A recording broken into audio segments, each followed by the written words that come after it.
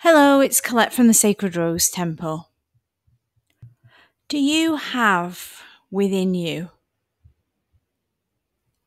a gypsy? I'm talking about part of your personality that longs to be wild and free and on a huge, big life adventure.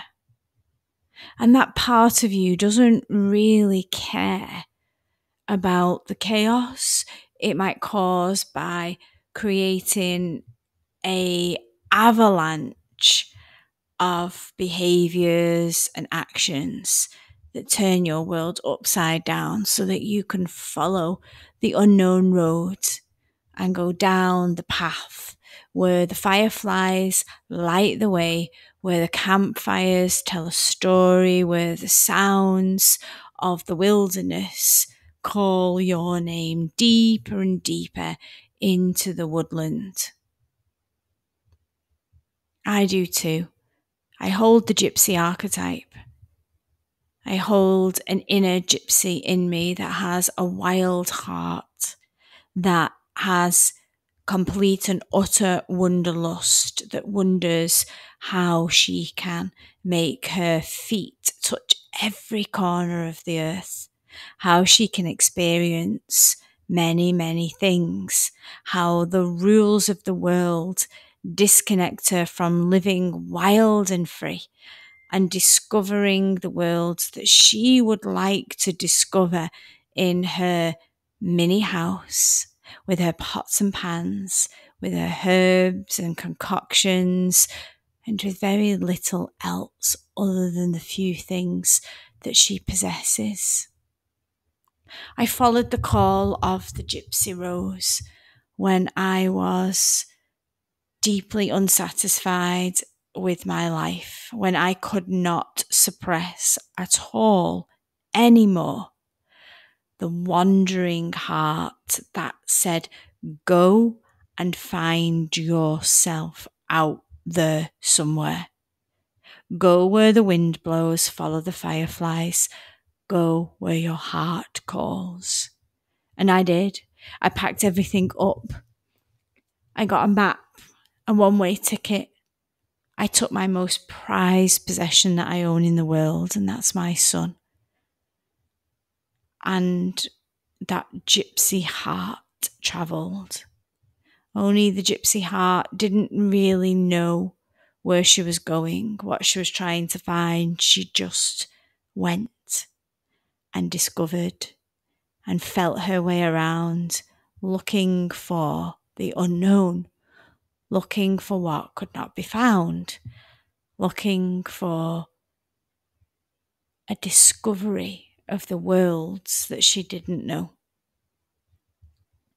And this part of the gypsy, she got tired of travelling eventually and wanted to route down home. Gypsy always will find the campsite in where she lights her fire, where she makes her herbs and cooks her dinner and sings her songs around the fire.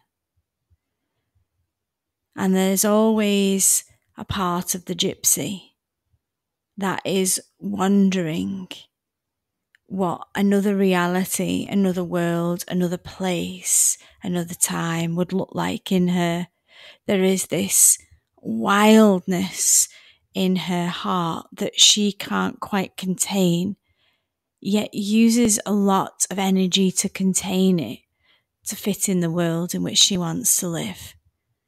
The gypsy in me is vibrant, is colourful, is red, is pink, is leopard print, is roses, is a kaleidoscope of colours clashing in front of people's eyes. And she holds many pieces for me. There is with the gypsy such a deep sense of unsatisfaction, no amount of roaming, no amount of chaos, no amount of rootedness could satisfy within her own soul the thing that she thirsts for. And she often forgets that the things that she thirsts for live within her very own soul. So I just wanted to share the gypsy in me, to ask the gypsy in you whether she suffers from the same wanderlust, whether he suffers from the same wanderlust, the same want to move, to travel, to seek, to search, to live outside the boundaries of the standard way of living, outside of the box.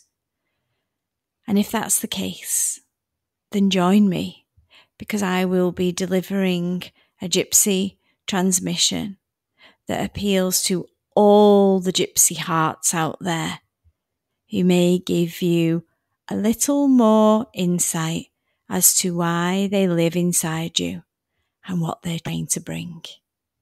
I hope so. Bye for now, Colette.